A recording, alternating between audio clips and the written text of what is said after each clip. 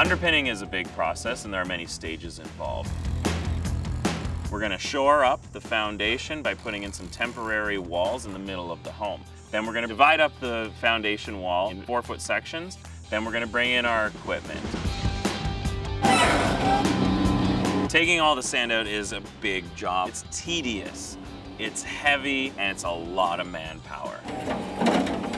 We'll then dig out underneath and re-pour a new foundation wall down to a new footing, one section at a time. And we will be left with 8-foot ceilings and a finished, structurally sound shell. So this was dug out and poured in 3 sections. You can see there's a section right here, right? There's a section right here, and so on and so forth. We do it in 1/3 so that the house is never more than 1/3 compromised. On the exterior wall, we do it a little different. Ran the dimple board.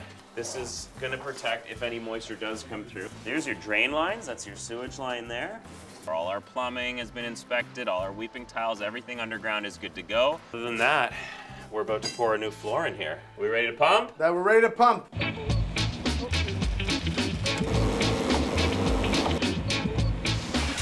Let Paul give it a shot.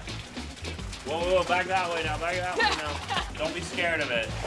You can do it, tough guy. Wrangle that. It's like an anaconda. There he goes. He's getting the hang of it.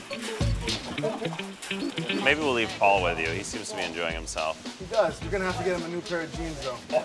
Paul, your shoes.